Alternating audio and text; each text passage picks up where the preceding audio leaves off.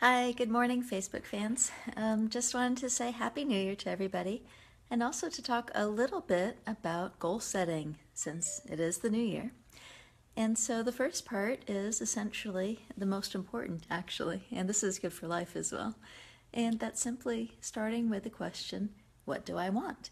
And that is a question that can be very, very superficial as far as the littler wants that people have in life.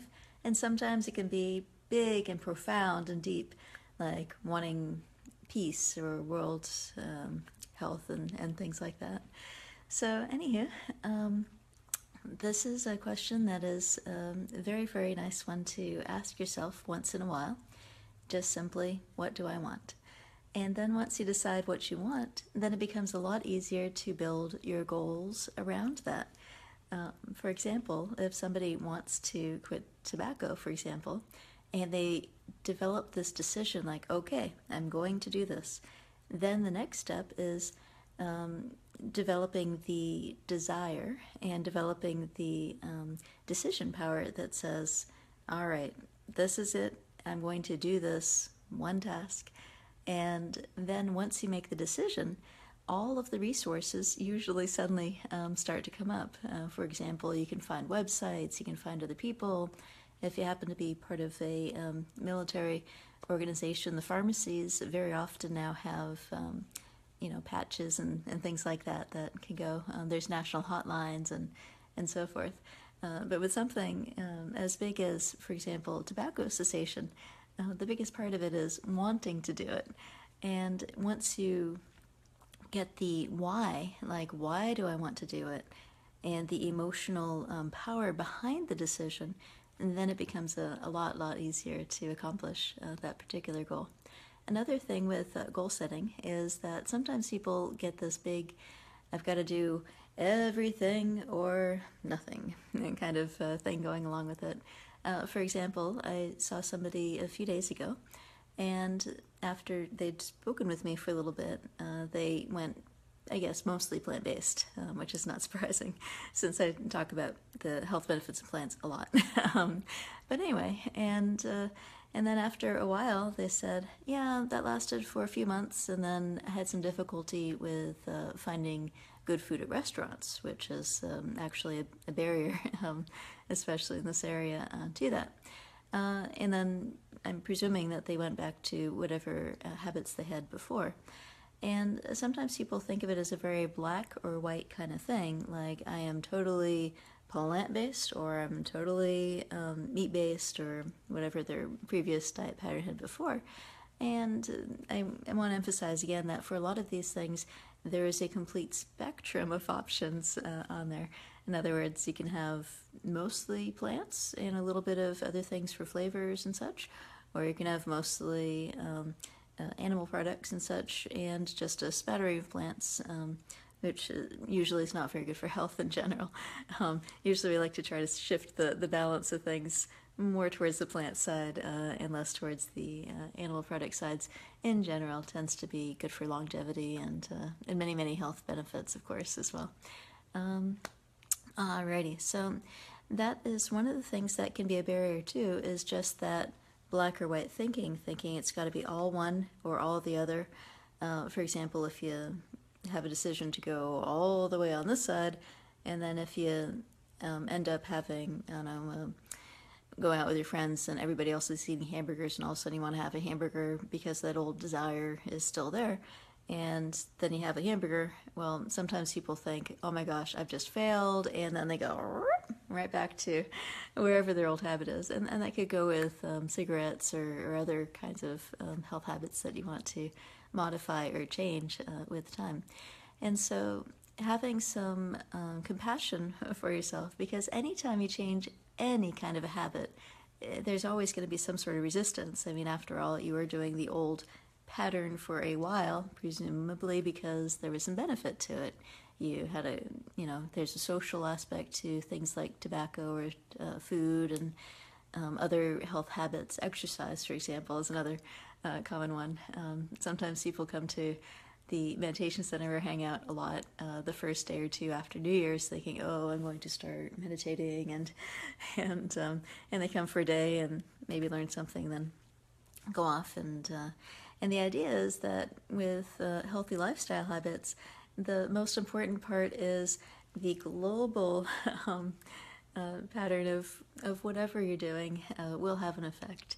And it does take some time to establish a new habit. It says, they say about 6 to 8 weeks of doing the same new thing every day in order to create like a new groove in the mind that says, all right, rather than having a cigarette, I'm going to have a chewing gum, or I'm going to chew on the back of a pen, or whatever habit that you desire to establish in place of the other one.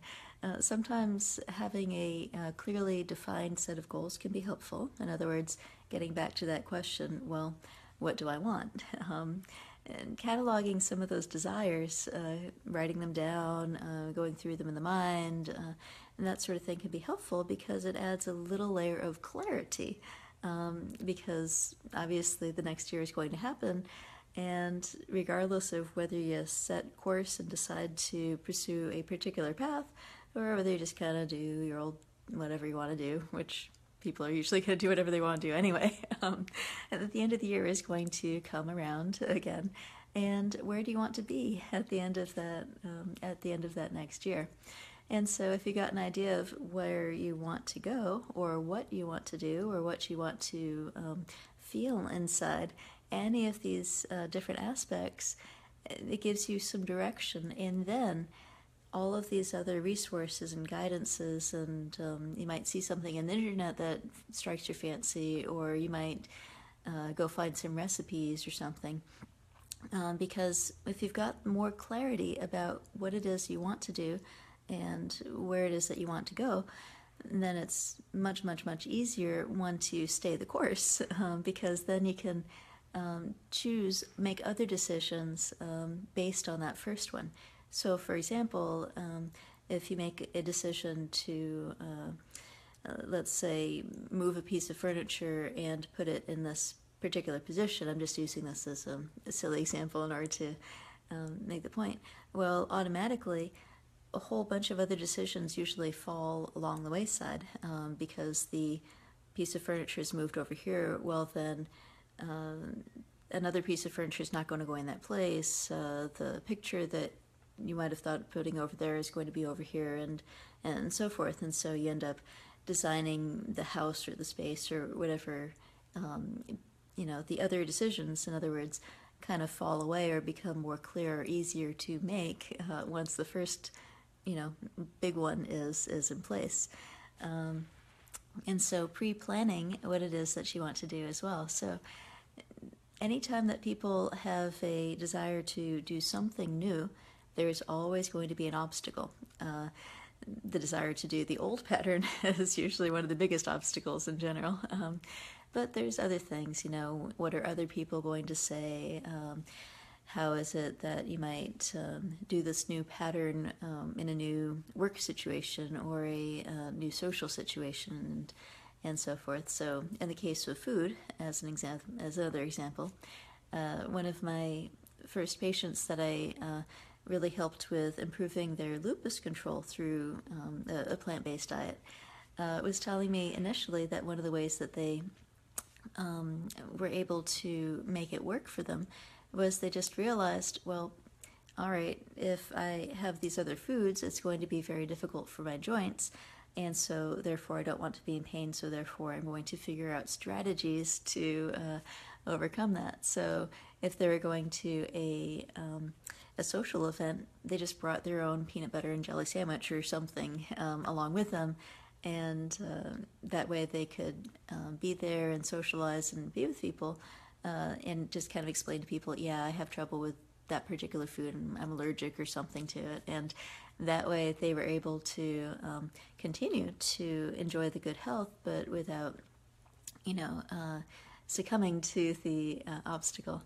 So other things that can happen with goal setting is, that all or nothing things, having compassion with yourself to say, hey, look, goal setting and changing habits is one of the most difficult things that people ever have to make. Again, look at how difficult people have with stopping alcohol or stopping tobacco or changing up diet patterns. They're all very addictive in their own ways.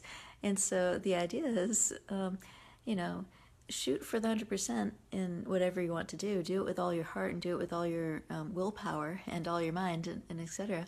But if you happen to slip back a little bit, in other words, don't beat yourself up. You're human. It's okay.